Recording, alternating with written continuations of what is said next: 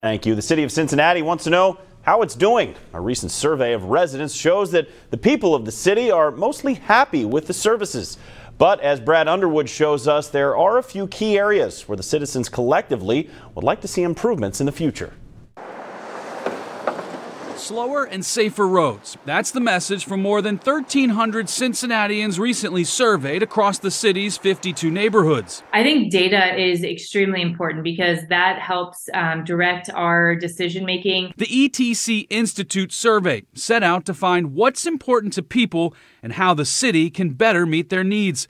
Council members Liz Keating and Mark Jeffries say the results aren't surprising. I think a lot of this is very consistent with what we hear from residents throughout the city. For Jeffries, street safety is top of mind. In recent years, the city has been ramping up efforts to slow cars down and protect pedestrians. What we're now doing is road diets, making them a lot smaller, narrowing the lanes. We do know that that works as one mechanism to slow traffic down, which this survey reinforces. That's exactly what our residents want. Happening next week, a 2-mile stretch of Glenway from Beach to Shirley will reduce to 1 lane in each direction with the universal left turn lane as the city evaluates options to calm traffic and improve safety.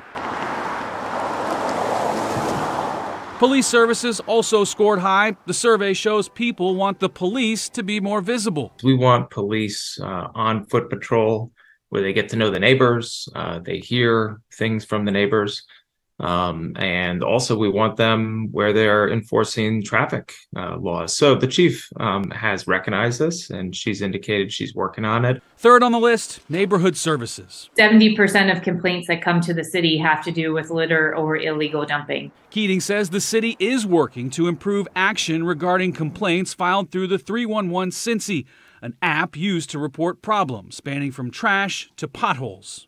I think it's a communication as a city to set the expectations of how long certain things take to be able to be resolved. And then from that, I think we'll get better satisfaction in terms of people understanding what it would take. At City Hall, Brad Underwood, Local 12 News.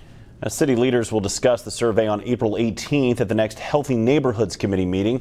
If you would like to see it, we have it posted at local12.com.